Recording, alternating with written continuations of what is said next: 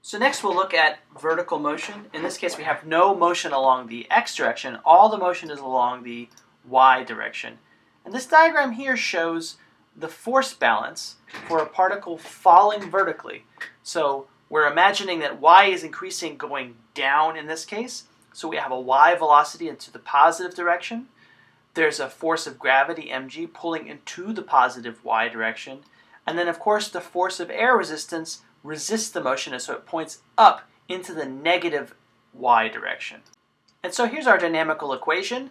The acceleration in the y direction is the sum of the gravity, which again pulls into the positive y direction, and the force of air resistance, which points upward into the negative y direction. Since the force of gravity and the air resistance point in opposite directions, it's possible for the two forces to actually cancel out. You can see that if the velocity in the y direction were large enough, then mg would be exactly equal to b times vy, and you could end up with a case in which there is no net acceleration. In other words, these two accelerations actually cancel out. The velocity at which that occurs is called the terminal velocity, and in the case of linear air resistance, it's simply given as the ratio of the weight mg for the falling projectile divided through by the constant b. And so you can see, for example, if you have a particle with a particularly large mass, it will have a very large terminal velocity. On the other hand, as b gets larger and larger, we'll find that the terminal velocity gets smaller and smaller. And as we'll see later, b is actually related to the size of the object. So if you have an object with a fixed mass but a larger and larger size, its terminal velocity as it falls through the fluid will actually get smaller and smaller. So taking this definition for the terminal velocity, we can rewrite the weight mg as the product of b and the terminal velocity.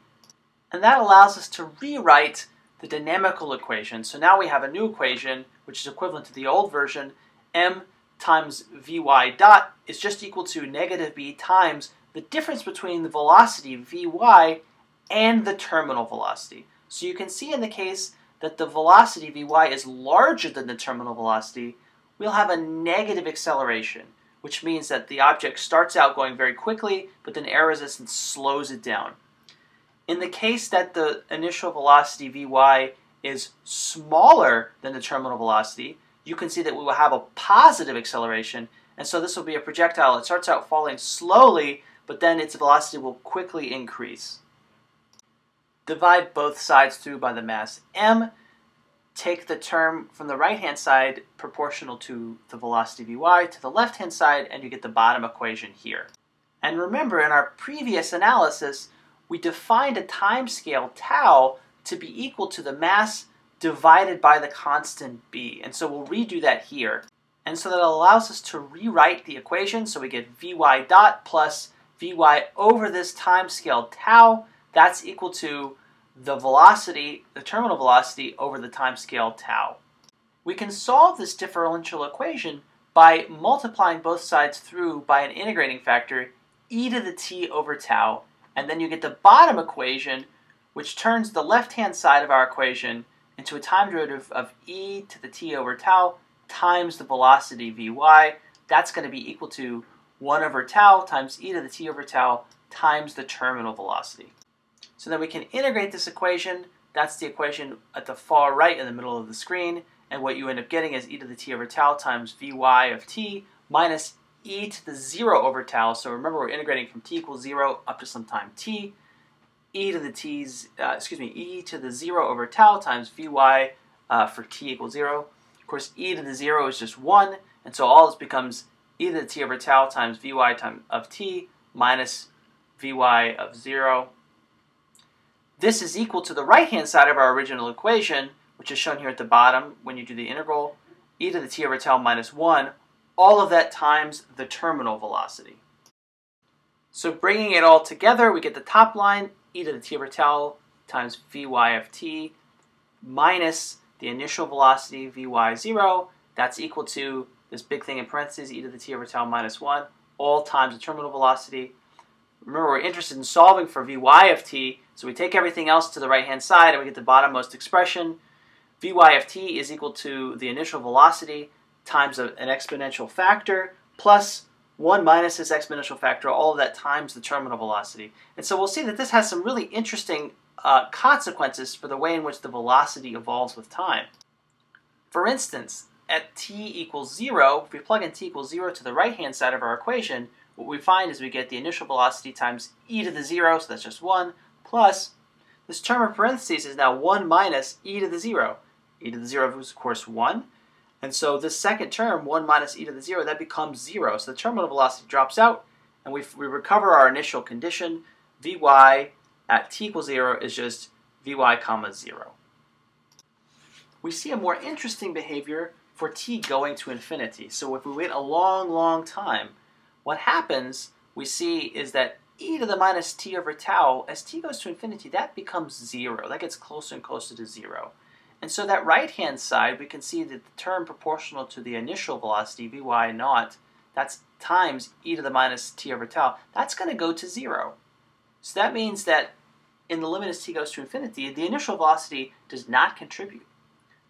On the other hand, the other term, the 1 minus e to the minus t over tau times the terminal velocity, we can see that as t goes to infinity, that e to the minus t over tau, that goes to 0.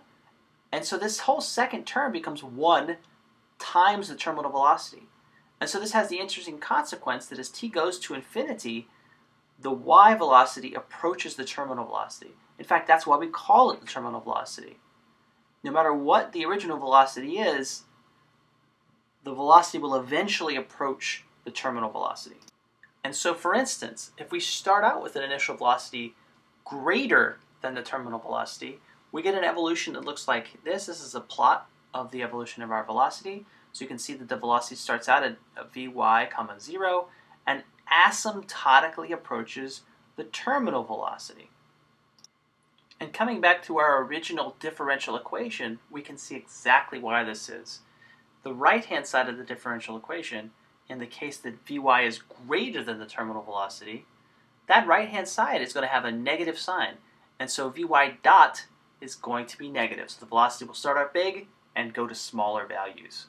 And this contrasts with the case in which we start out with a velocity less than the terminal velocity. In this case, our solution tells us we will start at Vy naught and asymptotically approach the terminal velocity.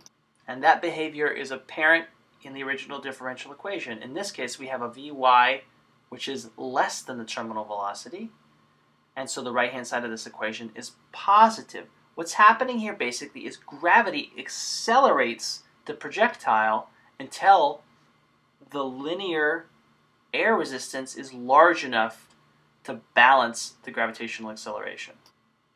Coming back to the physical significance of the timescale tau, this plot shows the case that we start with a 0 initial velocity. So in this case, there's no air resistance at the beginning, and so gravity has a free hand to accelerate the projectile to large velocities. Of course, eventually the velocity gets large enough that the air resistance can balance the force of gravity, and so the velocity asymptotically approaches the terminal velocity. You can see, however, that the timescale tau plays an important role here. After one timescale tau, after t is equal to tau, the velocity reaches 63% of the terminal velocity. The book has a nice table showing the relationships between times and how close a falling projectile approaches the terminal velocity. So in principle, of course, the projectile never technically reaches the terminal velocity. It's always asymptotically approaching that value. But if you wait long enough, it will be close enough to the terminal velocity that it may as well be there. And so the time scale over which that happens is set by tau. We'll see a lot of problems this semester in which there's an exponential increase or decrease in some dynamical behavior, and we'll always have some sort of time scale associated with it. And so this is a useful way of sort of getting a sense for how long it takes for something to happen, even if the system is asymptotically approaching a particular state.